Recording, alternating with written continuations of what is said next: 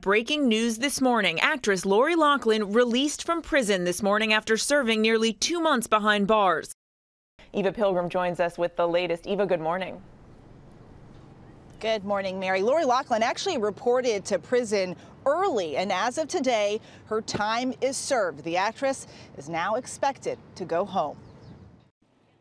This morning, Loughlin is a free woman. The former Full House star released from this Northern California facility today, just in time for New Year's. Loughlin reported to the Federal Correctional Institution in Dublin, California on October 30th. The facility is currently experiencing a COVID outbreak affecting over 180 inmates and 3 staff members. But her team telling ABC News, Lori is in isolation, so she is in no danger. The rules are that when you enter, you go into isolation for 2 weeks, and when you exit, you do the same. There's a way forward where she can bank on the good graces of what she did before. There is an element in the public that is eternally and always ready to forgive. Anything to say, Lori? Loughlin was sentenced to 2 months in prison after pleading guilty for her role in the Varsity Blues college admission scandal. She and her husband, fashion designer Massimo Giannoli, admitted to paying roughly $500,000 to consultant Rick Singer's foundation to get their daughters into UFC. One of them, YouTube personality Olivia Jade. Hi guys, welcome back to my YouTube channel. Olivia Jade speaking out for the first time about the scandal earlier this month on Jada Pinkett Smith's Red Table Talk. I'm definitely ready to address some things. It's been hard, I think, for anybody, no matter what the situation is. You don't want to see your parents go to prison. Yeah.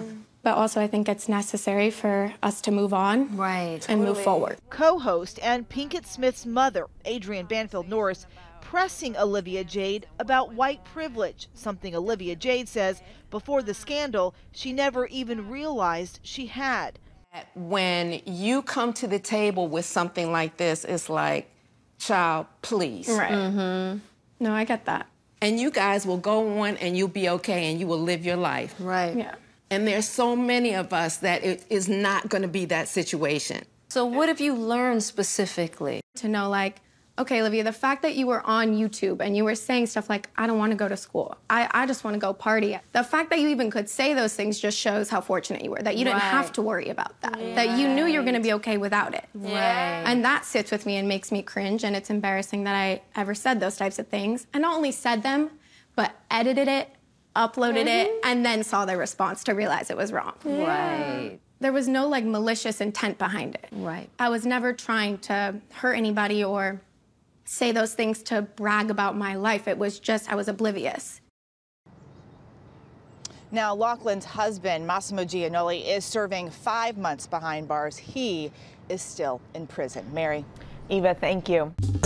Well, hey there, GMA fans. Robin Roberts here. Thanks for checking out our YouTube channel. Lots of great stuff here. So go on, click the subscribe button right over here to get more of awesome videos and content from GMA every day, anytime.